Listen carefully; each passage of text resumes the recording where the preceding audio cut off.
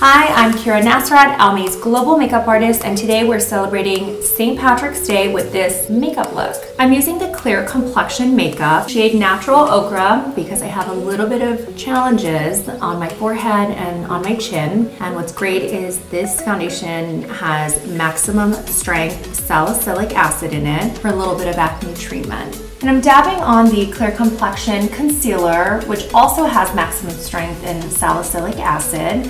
And I'm putting some on my forehead, around my nose, a touch of it under my eyes, and again around my chin in shade Medium 300.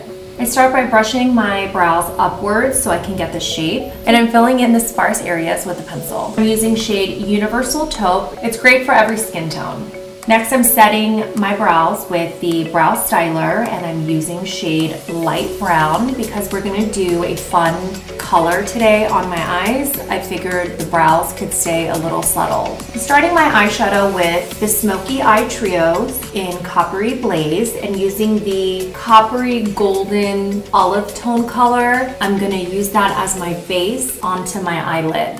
Now for the star of the show, I'm using the Eyeshadow Squad in Pegasus, which is this gorgeous green color, perfect for St. Patrick's Day. And instead of just using one shadow, I'm gonna mix all of them with my brush, and I'm gonna go in for a second coat using my fingertip for the ultimate color payoff. To complement the shadow, I'm using the Gel Smooth Liner Metallics in shade Electric Jungle, and I'm gonna line the top lash line and create a subtle wing outwards. I'm using my finger just to blend it slightly. No eye makeup look is complete without the Multi-Benefit Mascara, and of course I'm going in with 2 coats of it, and just on the top of my lashes. I'm not gonna put any on the bottom lashes because I really wanna focus on this shadow look.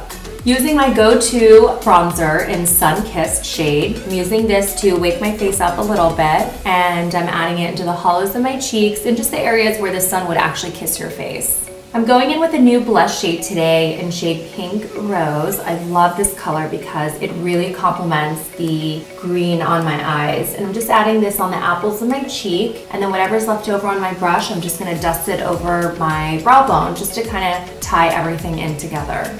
St. Patrick's Day wouldn't be complete without a touch of gold, so I'm using the Make Them Jelly highlight in 24 Karat Dreams. And I'm only going to use this on the high points of my cheekbones and just tapping it subtly. To complement the eye makeup look, I'm using the Never Regret shade in the Almay Lip Vibes. It's the perfect shade of nude. I love it because it's creamy, and also I can really go in layering this on my lips.